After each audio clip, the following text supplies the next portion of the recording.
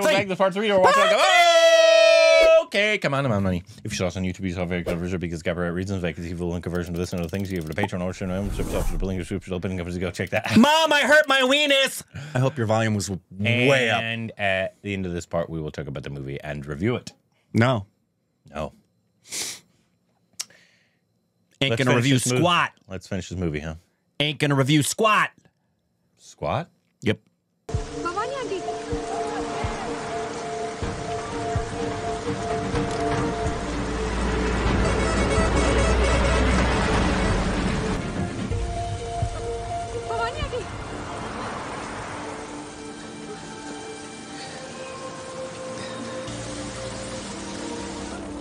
I get you. No. I was actually just wiping my eye. No tears yet. Sure, buddy.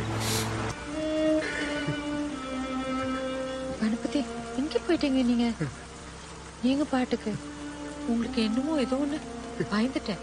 கார்ல என்னெல்லாமோ சொன்னேன்.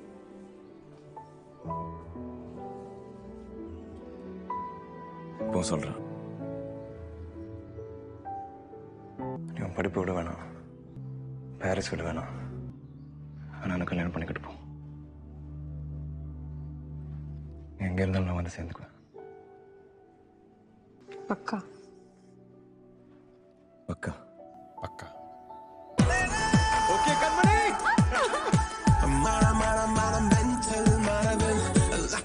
Weird car wash. You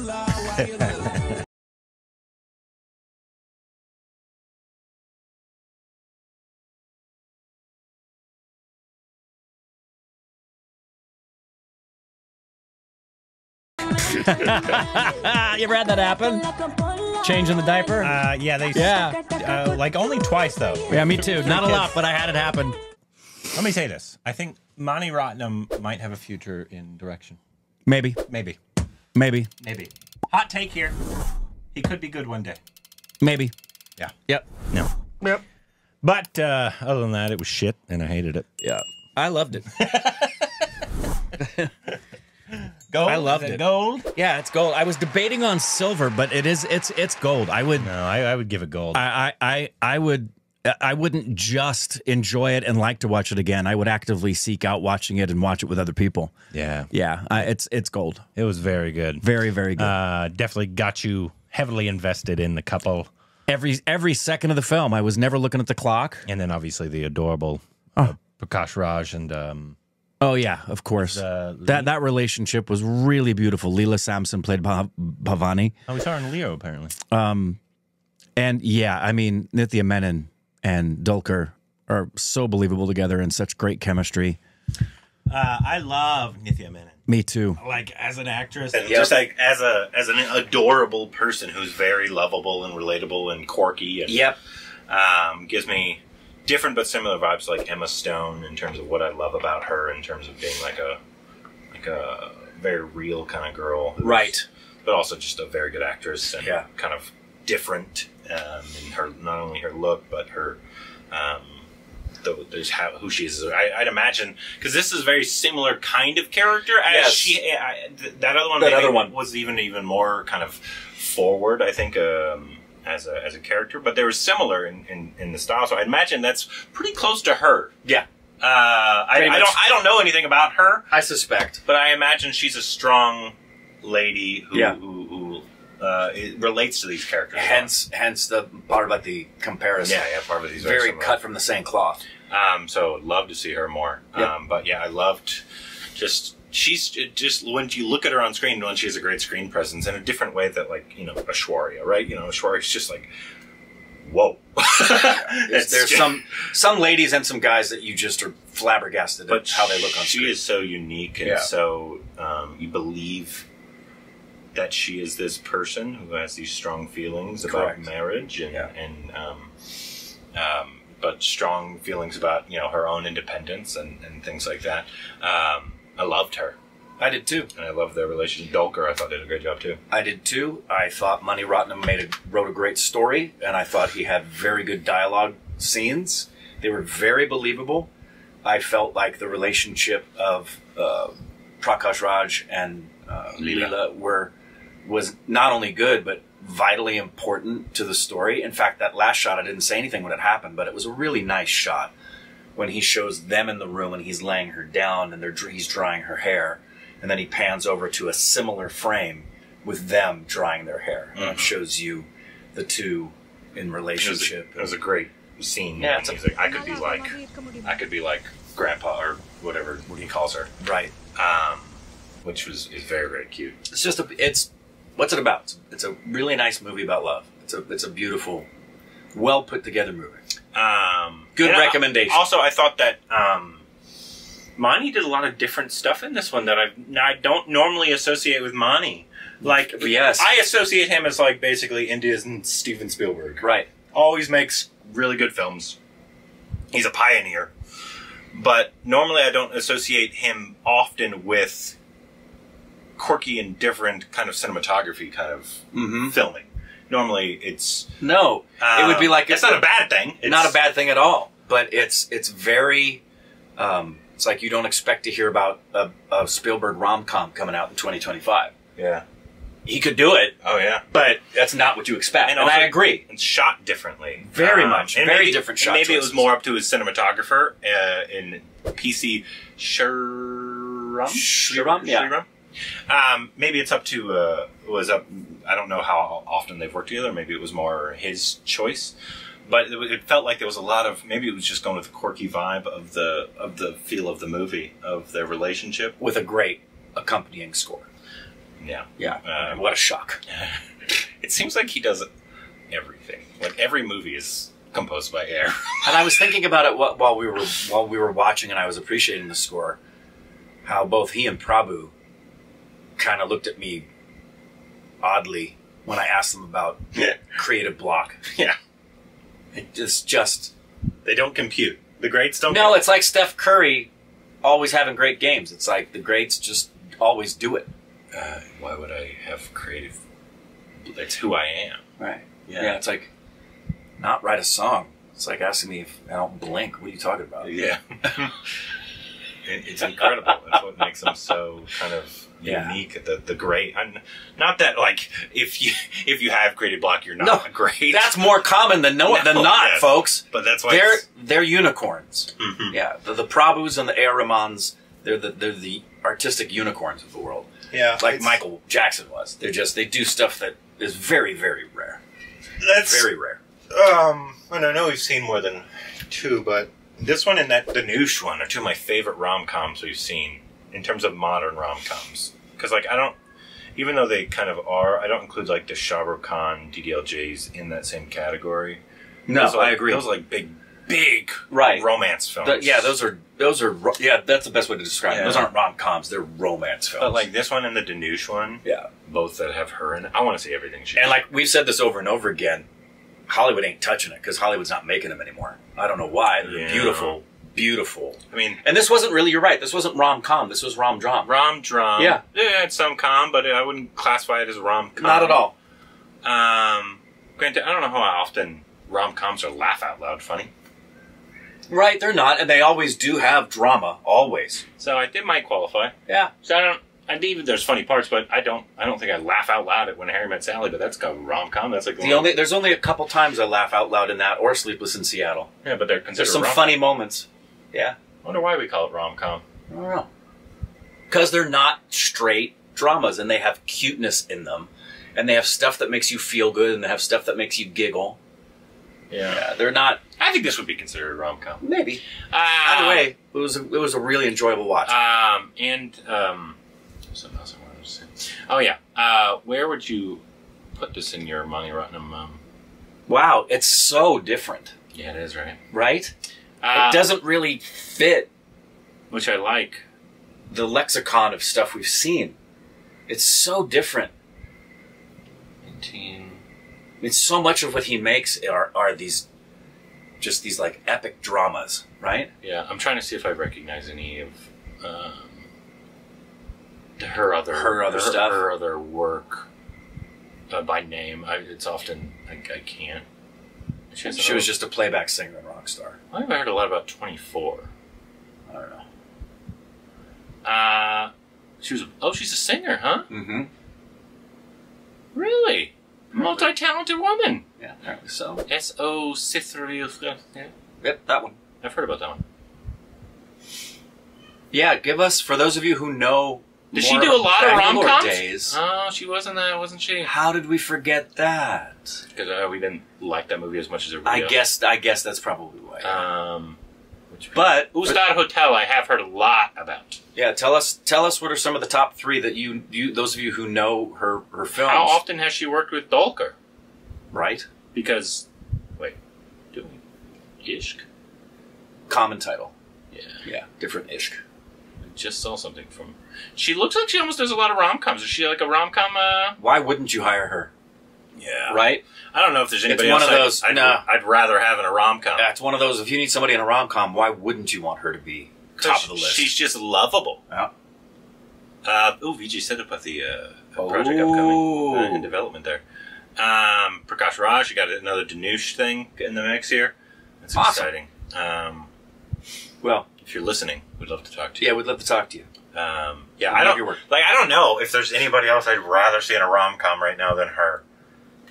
You know my love for Radhika Apte, and so if this was a Hindi film, I would easily put Radhika in this role. Right? Sure. If you had to recast a Hindi actor, and you couldn't recast the originals, because I would, I would just just do it in Hindi, because they're amazing. But if you had to, Radhika would be She'd be great. So would Kriti. Yeah, Kriti. It had to be somebody with that quirky kind of feel to them. Yeah. Idhar aao. Idhar aao.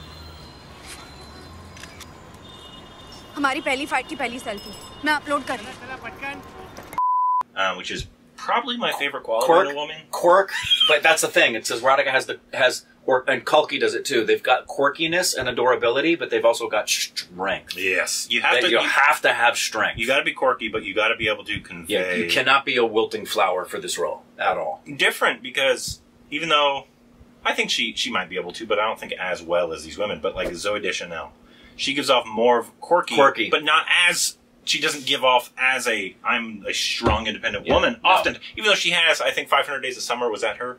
She does do it there a little more, but these women give off both quirky and strong. Correct. In the same. As does Parvati. Yeah. Yeah. Like you never question, like they're not gonna let somebody tell them what to do. They're not gonna, and I like that they it looks like they did the long distance, obviously. They did, yeah, that's what the animated was at the end, and they all end up, married with kids and happily ever after, which I love. You get peed on. Yeah. Funny enough, before you have kids, you think that's going to happen way more.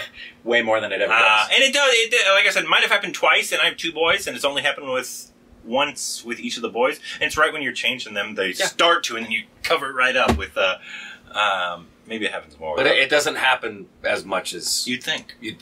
Maybe with certain kids, maybe. Who knows? Yeah. But, yeah, easily one of my favorite rom-coms we've seen in India. Yeah, me too. I really, really enjoyed it. This and the Danush one. I think Alexis and Ashley would love this movie. I want to know. I don't know why you wouldn't enjoy this movie. I just don't know what about it that you couldn't enjoy. You couldn't enjoy. It's just very well done. Everybody's believable. One thing I love about it is because I have this preconceived notion of Mani Ratnam as the Steven Spielberg Bombays. Those old. That's one of the great things about this, right? Yeah. And then you have stuff like PS1 and 2, which I'm like, yeah, that still seems like still Mani Ratnam, even though it's really big and it's different. It still feels like Mani Ratnam. This was like, oh, that's what I didn't know. That he had, I'm not saying I doubt he could do it, but it's like, I had not seen it really. But that's one of the secret gems about this is, I think anybody, you don't have to know Mani Ratnam and you'll still like the film. But if you've been exposed to several of his films, I think it adds this level of appreciation where you recognize, wow, a completely new facet in this gem of being able to direct something in a way we've never seen before. It's great. Yeah, and he might have many others. Right. Who knows? We're still... Okay, the main 3, the trilogy of the terrorist ones. I think we saw one other really old one. I want to say maybe 7. Have we seen 7 Mani Ratnam films? That sounds about right. Oh, no, I'm forgetting PS1 and 2. Yeah. It might be higher. It's not... It's 10 or less. 10 or less. Yeah. And I'm sure he has... 100? Oh, probably. at least. Let's see, credits in profession. 29? What? No way. Shut up. Oh yeah, Thug Life. It's still coming out this year. That's the... He's only directed 29 films. Okay, so PS1 and 2. If you're counting that as 2 films. This one. This one that we just saw. It wasn't far. Like, no, not too far removed. Guru. That Guru's number 4. I've seen this with Steph. Okay. You should watch that one. Yeah. Okay, so that's 5 for me. Dulquer. We Dulquer. saw 6. Iravar. 7. Bombay. 8. Raja. 9. Oh, that's Tadapathy. That Tadapathy is 10. 9. 11. Okay, Pallavi Una Pallavi. Didn't we see that? No. We didn't see that as a classic? No. Okay. We have not seen that. All right. Unless I'm missing one, you guys... so it's either 10 or 11. Yeah. There's one you have... The only reason I watched this with Steph is because it's the real adaptation of the animated... Got it. I remember. Mythological thing. Yep. And that's why I watched it with Steph, because I watched the animated film with her, and that's why... It's good, you could watch it. This is better, though, than that one. But how would you... What would be your number 1? And it'd be hard to rank them all, obviously. It still might be Bombay, just because I think that film is absolutely incredible. It's still Bombay. This would be high up there. PS1 and 2 would be very high up there. Yeah, and I mean, as much as I like PS1, I think we both said we like PS2 even more. What would be your last one, though? Dulquer? Yeah. Yeah, I didn't like Dulquer at all. That's a great one, too. Tadapathy was a great one. Yeah. Nayak, great one. Yep. Good stuff. He really doesn't have a lot of... 29 seems really low for really low. I would have been shocked if it was at 50. I thought we were going to see 75 to 100. Really did. So we're a third through his filmography. Yeah, we are. We're a third through his filmography. That's crazy. Yeah. How much of his filmography would you say is worth seeing? Is it all of them? All 30, basically? Realistically. Yeah, who knows? Yeah. I don't know. You guys have, you might have seen some of the stuff and say, no, don't watch that at all. But I assume it's at least over 70% is worth watching, at minimum. Yeah. He seems like a director that has a very high floor. And he also seems like a director, which is a testament to the amount of films that he's done, is that when he does a film, he takes his time. When he's going to do a project, he wants to make sure he does it right. When is Goat Life coming out? Not Goat Life, Thug Life. Thug Life. Is it this year? Yeah, it says 2024. Mani Ratnam, Kamal is written by him. December, it says. That's another question we need to ask him next time we get to talk to him. What do you love? I mean, outside of the obvious. Yeah. What is it that, is it just he asks, you say yes? I'm sure. Is that it? I'm sure. It's that way. I mean, I'm sure you know that experientially. There's people I've worked with on my small scale who, if they called me up and said, I'm doing this and I'd like you to be involved, I would say yes on that phone conversation. Yeah. Without hesitation. Because I trust them and I would love to work with them again. Look at this cast. Kamal San, Trisha, who's with 96 girl. We've seen her in a few Ali Faisal. This Joju guy, George. You'll recognize this. I do, yep. Silambaras and Rajendar. Joju George. Aishwarya Lakshmi. Yep. That's going to be good. We get a Mani Ratnam film this year. And what have we seen of this other than the original title reveal that we love so much? That it was reversed? In January, right? Yeah, nothing. I know. Nothing. And we love that. But it doesn't come out till December, so... All right. And that's if it doesn't get pushed. Right. Who knows? It very well might be pushed. Which, that's another reason for pushes. I saw a film recently, I don't remember which one it was, but they specifically chose to push the date because they saw that somebody was dropping a film, and somebody like a Mohanlal Mahmoodi or a, And it was a big one? Yes. It was a superstar, and they did not want to disrespect the superstar by releasing on their weekend. Yeah. Yeah. Makes sense. Anyways, fantastic. Hope you enjoyed the watch along as well as we did. If you saw us on YouTube, you saw a very cut version because of copyright reasons. If you like to see full uncut version of this and other Tamil films, you can head over to Patreon or channel membership. I love you. I'll put the link in the description below. Pin comments to go check that out. Let us know what the next Tamil watch along should be. Tamil, Mani Ratnam, Dulquer Salmaan, and the lovely and talented. We need to know her name. I mispronounce it because there's nobody else with a name like it that we see all the time. Nithya Menen. Nithya. Nithya. Any relation to KK? Probably not. Let us know what the next Tamil watch along should be down in the comments below. Upvote it so we can see that. And anything else we need to know. Let's watch along!